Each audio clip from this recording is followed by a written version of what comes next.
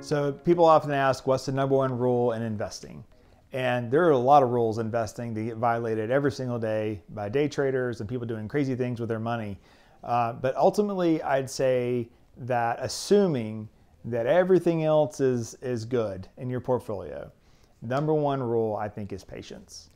A lot of times we want everything right now, right away. We lost money in 2022.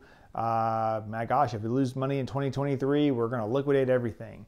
And you have to remember that it takes patience and time. When you look at those charts of the S&P 500 and everything's moving up from left to right, there's these huge dips that get kind of masked as you zoom out to 5 years, 10, 20, 30 years even.